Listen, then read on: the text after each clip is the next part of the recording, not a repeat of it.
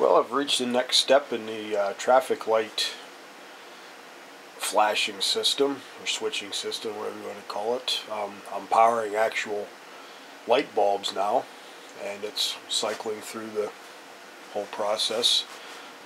First was green, then yellow, and then the top red, just like always. And I've had this going for probably an hour now, and triacs are still nice and cool.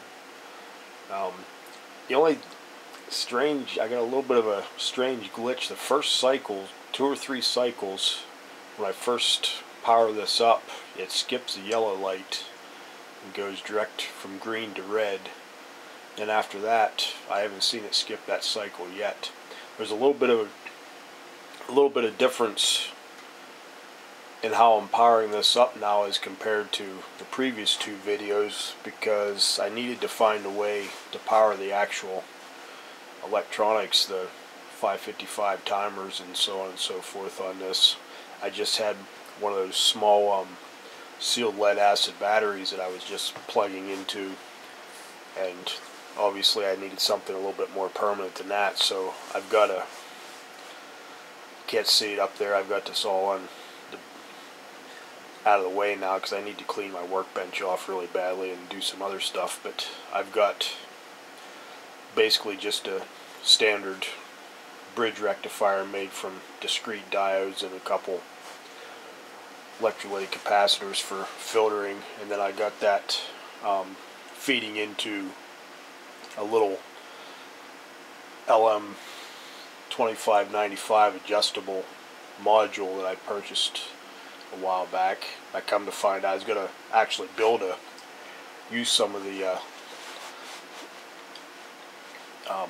National Semiconductor simple switchers and build my own little power supply module. But I came to find out I could go on one of the Chi-Com websites on eBay and get 5 of them for like $6. So that was probably less money than what one of those simple switcher chips would actually even cost.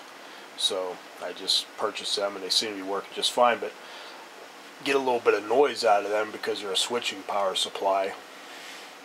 And I don't know if there's a little bit of a glitch going on because of that, possibly, but as you can see, it's had its cycle without a hitch ever since then. But the first 2 or 3 cycles, it goes from green to red, red to green, green to red, and then after that it cycles normally just as it should.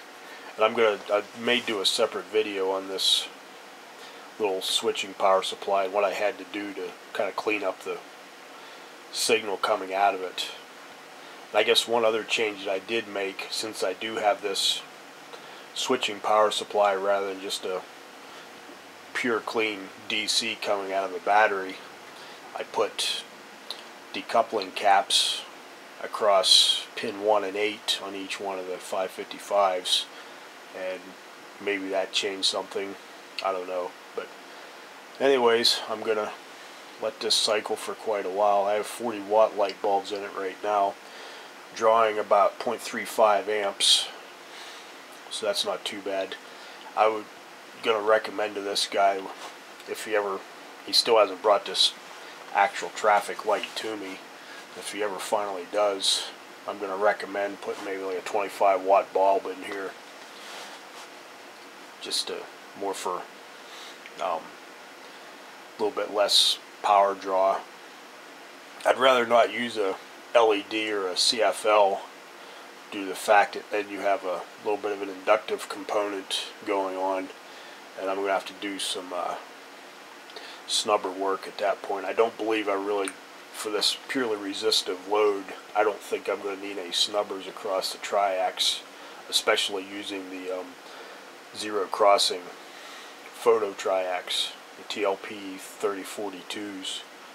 So anyways, I just thought I'd show the next step here, and after I shut this off, I have this on a tripod now, so I'm not shaking around everywhere, but I may just go over to the power supply and do a little video on how I went about cleaning up the output on the DC on that.